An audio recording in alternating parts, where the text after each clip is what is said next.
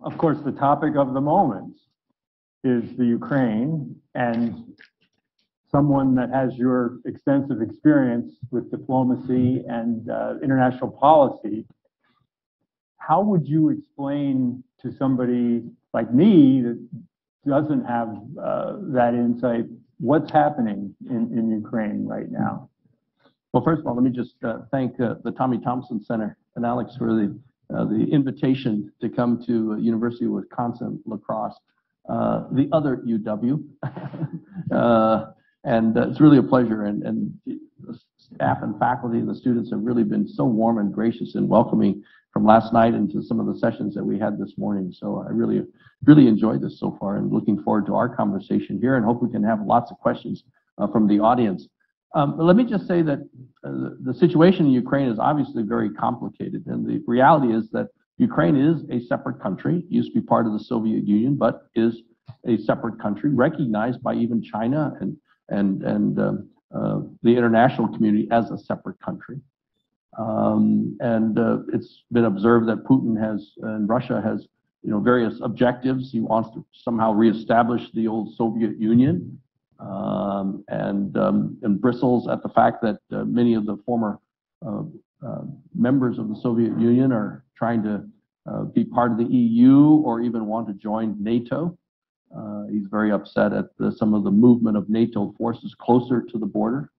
But obviously, it's just a deplorable situation with the casualties among civilians and the indiscriminate bombing of civilian facilities, including hospitals and so forth, and so many millions of Ukrainians trying to get out of Ukraine and get across the border.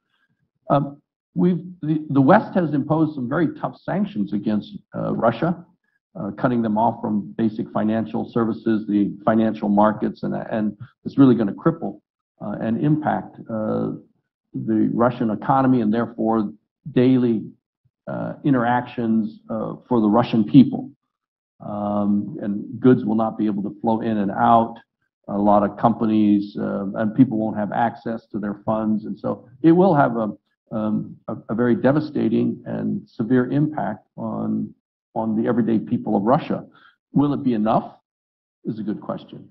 And how far is the West willing to go by way of sanctions and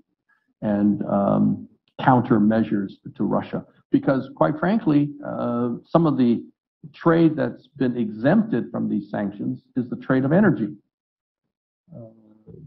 40%, I think, of oil comes from Russia that Europe uses, comes from Russia, and not as much of natural gas, or maybe it's the other way around. I always get them confused. But the reality is that Europe depends so much on natural gas and oil from Russia. So how far are the Europeans willing to go to punish Russia, to retaliate against Russia, knowing that it's going to really hurt them as well? And so this gets into that whole issue of human rights and your values and how far you're willing to stand up for your values and the pain and the consequences you might bear and willing to bear when you uphold these various principles. When you say we cannot tolerate what China is doing or Russia is doing, but to what extent? The United States right now, we're seeing a huge increase in the price of gasoline, and will people say, well, it's too much, therefore we need to relax our sanctions against Russia because we don't want to pay more at the pump. Now, the reality is that the United States is actually exporting our oil. We are a big producer of oil. So then why is the price of gasoline going up? Because there's not going to be enough oil around the rest of the world if we're limiting what comes out of Russia. So therefore, oil and natural gas is a more precious commodity worldwide. And if you happen to hold something that's now more valuable around the world, you can charge more for it. It becomes more valuable. So the price at the pump goes up, not because we're short of oil in the United States, not because we get oil from Russia, but because what we hold now is so much more valuable for people around the world. But then the question is, are the American people willing to stomach that. As we say, we need to stand up against Russia.